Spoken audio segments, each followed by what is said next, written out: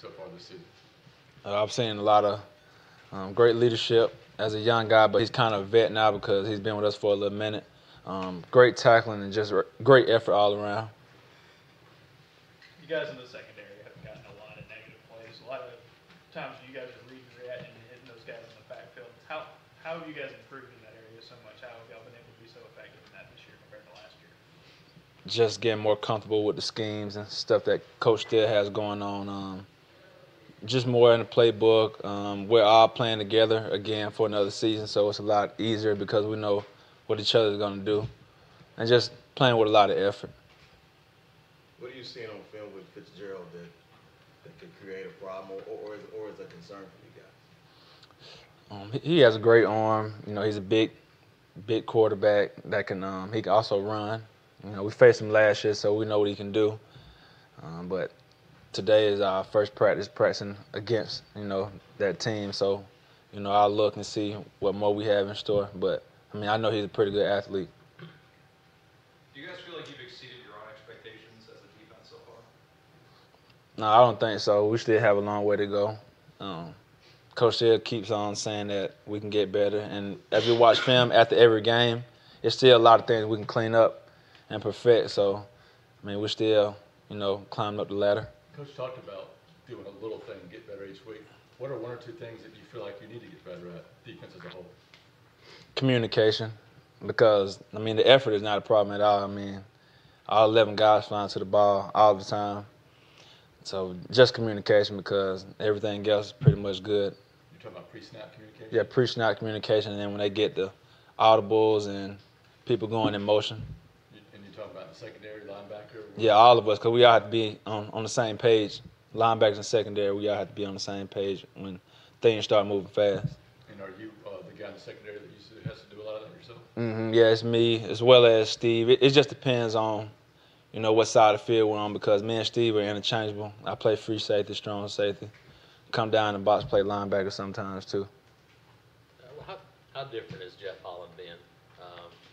Just when you watch him, and when you go back and watch him on film, especially seeing him playing as really like this, kind of cutting it loose. How much fun has it been to watch? It's been a lot of fun. Jeff is relentless.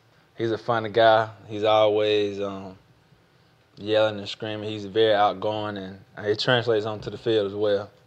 We heard about his leadership, like in the summer, all those things. Did you see this kind of performance kind of bubbling up, waiting to come out? Oh, yeah, he made a huge improvement, and, he was learning from one of the best players that came through here, Carl Lawson, so he looked at his tape, and he played behind him, and, now y'all see that he's becoming one of those great players.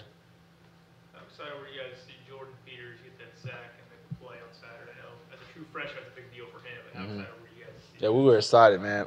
Before the game, we was telling him and a couple of other freshmen, man, we're going to try to give y'all a chance to come on out here and showcase y'all talent, So that's why we went out there and played hard at first, so we can get some of the other guys in there. And, it was remarkable. Him and Trayvon Leonard, they get to play a lot this year. So, that'd be helpful for next year when we're all gone. What have you seen from Jordan specifically, as a fellow DB and as a freshman? What have you seen from him so far? I know we don't see as much in play as much, but in practice and whatnot, what have you seen from him? He has great ball skills. He's very instinctive, and he's not scared to put his face in the fan. He's not scared to tackle at all. So he'll be a great player next year, for years to come. What's the key with going against a dual threat guy like Fitzgerald? The key is to keep him in the pocket. I don't really want to speak too much on him just yet, I don't want any material getting out there. So, we're just looking forward to getting after those guys. But do you think you and Steven are going to have a big part of containing him? Oh, yeah, we'll have a pretty good job at it, but, it all starts up front. Our D-line is remarkable, so they'll do their job, and we just have to keep the top on the coverage and, play within ourselves and in the game. We really can't just go out of the game plan. We all have to do our job, and that's pretty much what we've been doing this whole year.